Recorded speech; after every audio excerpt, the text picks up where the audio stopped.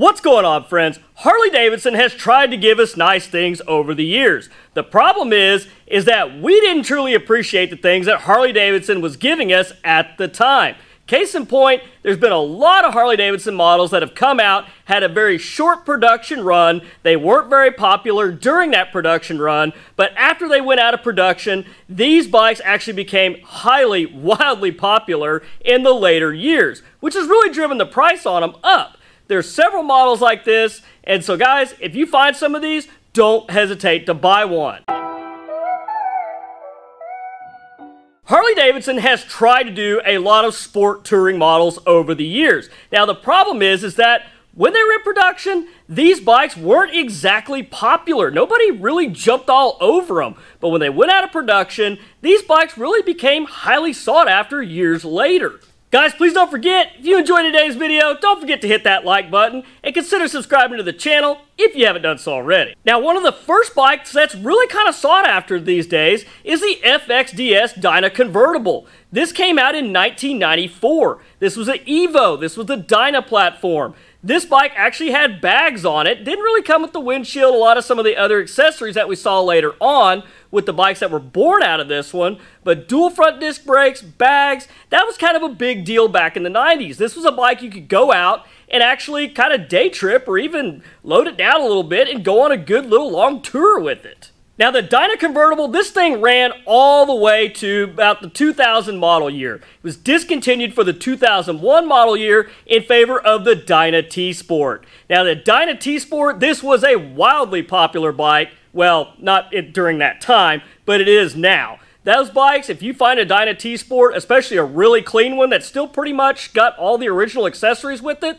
these bikes can go for a pretty penny. They had the twin cam 88, once again the dual front discs, they had the soft bags on them, and they also had that really cool fairing that is wildly popular today. You see a lot of Dynas that are built up to look like the Dyna T-Sport. The problem with those is that, yeah, they look just like it. I mean, all intents and purposes, they are the exact same bike, but it doesn't have that designation, that model designation, that VIN number designation. So it's not a true Dyna T-Sport. Now, if you're a purist, that makes a huge difference. I've seen a lot of Dyna T-Sports go for a pretty penny, especially with low miles in pretty much near original condition. I mean, we're not too crazy. We're not too worried about having the stock exhaust unless you're just a really crazy purist and you want everything as it sat from the factory.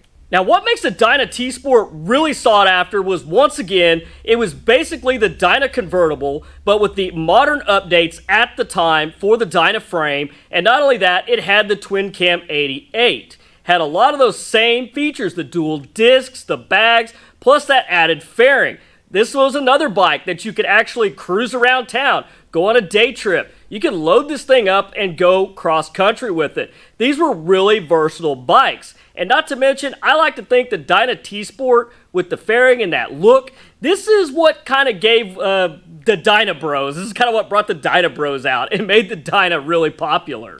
Now the Dyna T-Sport, this thing had a very short model run. They only made them in the 2001, 2002 model year. 2003 model year, the bike disappeared. And at this point, the Dyna T-Sport, the convertible, anything kind of related to those models went away for a few years. Now in 2005, the Dyna Superglide was introduced. This bike basically had the same DNA as the Dyna Convertible and the Dyna T-Sport. The only difference was this bike was a single disc front up front, and it didn't have any bags or a windshield. It was kind of one of the more entry-level Dyna bikes. But don't get me wrong, this was an excellent handling motorcycle. It had all the wonderful features of the Dyna, the lighter weight, the good handling, and a more powerful engine. Not to mention, this bike came with the twin cam 88, and in 2006, on that twin cam 88 on the Superglide, this was actually going to have the hydraulic cam chain tensioners. Now, 2007, the Dyna Superglide got the twin cam 96. Now, even though this bike was a more stripped down Dyna, you could turn this into a T-Sport or a convertible. There was a lot of things you could do with it. I kind of wish that Harley-Davidson would have brought back the fairing and the bags on the Superglide, but they kind of left it as a blank canvas for you to do with what you pleased. Now, the Dyna Superglide, this bike ran from 2005 to 2014. And what a lot of people don't realize, in 2014, that last model year, the Dyna Super Glide, this was actually a very special year. At least it was to me, because what a lot of people don't realize is that this bike, instead of the Twin Cam 96 that it had carried all the way through its production run, 2014, the final year of this thing, it got the best twin cam that was ever produced, and that was the 103. So if you find a 2014 Super Glide, it's going to have the 103 in it. Don't pass that bike up. Those are actually pretty rare to come from the factory with the 103. If you see a Super Glide that's got a 103 or bigger in it, it didn't come from the factory like that unless it was a 2014 model. Now, another bike I did a whole video on that was this one hasn't really gotten wildly popular, but it was a neat model and it was definitely underappreciated, which was the Dyna Switchback. This was the Dyna Cruiser, really the Dyna that nobody wanted. As I mentioned, I got a whole video on this one, so I'm not going to go too deep into it.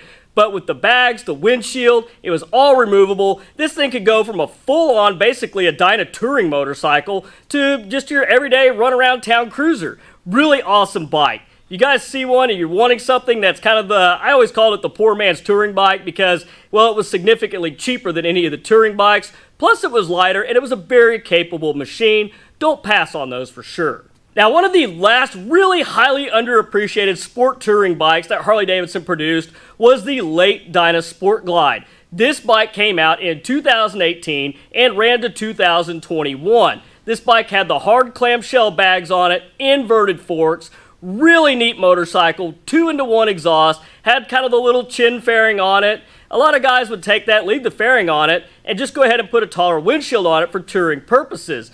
Now, granted, this bike, it only had the 107 in it, but it was a really fun motorcycle to ride with the inverted forks, quick, sharp handling. It did have some low handlebars on it. A lot of people didn't like that because of the forward controls and how far you sat back on the bike with those really low bars. But it was really considered to be more of a sport touring bike, and the bars, honestly, were pretty easily to change, although we know changing bars on a Harley-Davidson can be a very expensive pain in the ass.